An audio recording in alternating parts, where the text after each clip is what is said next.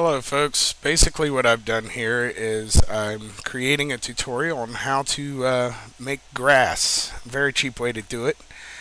To get started, what you need is you need to go to like Photoshop or GIMP, whatever you use, and create an opaque image like this of just nothing but black and white. The white is what's going to show up, the black is what's going to go away, which will be opaque.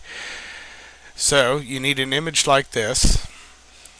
You want to go ahead and load it into your material library, which we've got here. And as you see, having this bitmap as your opacity creates this kind of an image. And you want it to be two-sided, so no matter how you look at this on a mesh, it's going to show both sides, not just one.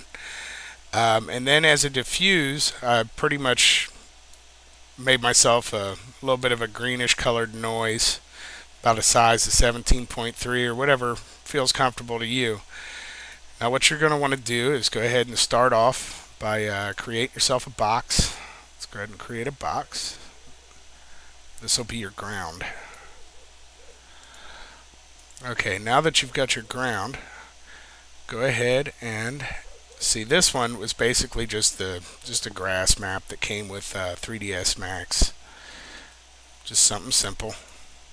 Go ahead and apply it. Click Standard Map and Viewport. That way you can see it. Now you've got your basic ground. That way, in between your grass blades, it's going to still look like you got grass on the ground. Now simply just go ahead and make a plane. Go to your front viewport. Make it about, I don't know, maybe this big. It all depends. Actually, we want to shrink it down a little bit, as the grass shouldn't really be that big and tall. Good. Make it a little even with the ground. Alright, notice how this has segments to it. You want to go ahead and drop that down to one each. That way it's simple.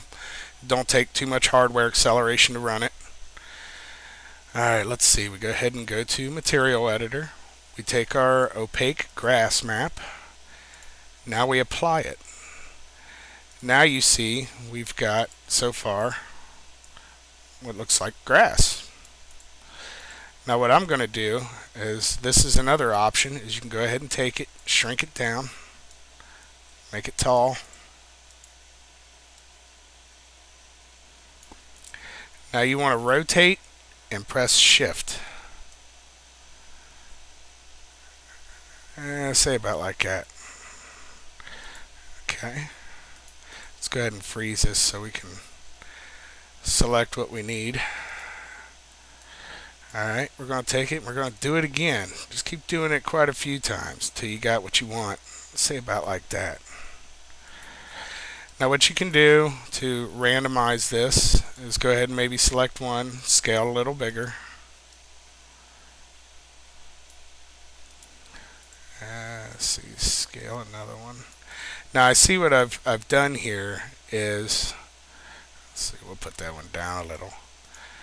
In my map, I already had this done for a different way I was doing it, but what I'm going to do is the tiling of my opacity, I made it a little bit more than it needs to be. So let's go ahead and make it a 1. So there we go. Let's see what that's done for us. Alright. It's a little better. Okay. Now what I've done here is, what happens is, alright, let's see, leave this at 1. Go ahead and render it. Now watch what happens. You can't see it there. Okay, well you can see it on the viewport, maybe. I'm not sure. I'll go ahead and render it anyway. See these lines? There's little lines.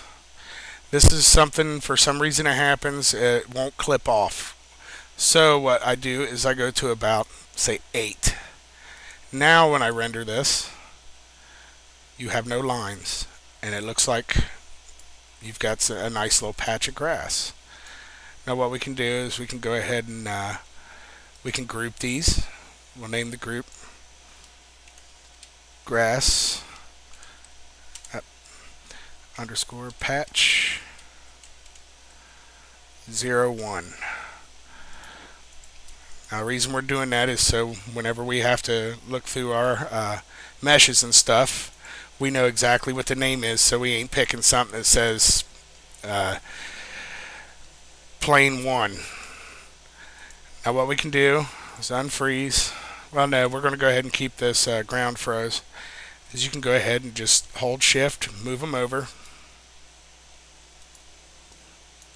select them again, and just keep duplicating them. Maybe even give them a turn for randomization. Now what we're doing here is we're practically creating a big grass patch. Let's go ahead and do it again. And you can keep going over and over until until either your computer is going to freeze up or until the scene looks comfortable to you. Just remember, the more you make, the harder this computer has to concentrate on the picture. Now see, I'm going to take this center one, say this is going to be a good grass patch. We're going to go ahead and what's going on here? Wrong one selected. There we go. Upsize it a little.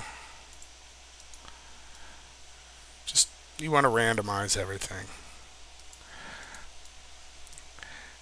Now let's zoom in on this piece and we'll render and see how our grass looks.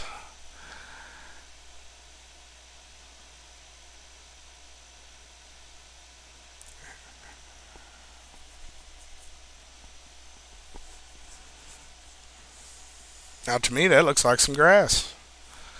And the more you put, the more it'll start looking more realistic. In fact, if you want to, you can even go this far, since it all looks so straight, tuck it down in the ground a little bit more. Let's try that.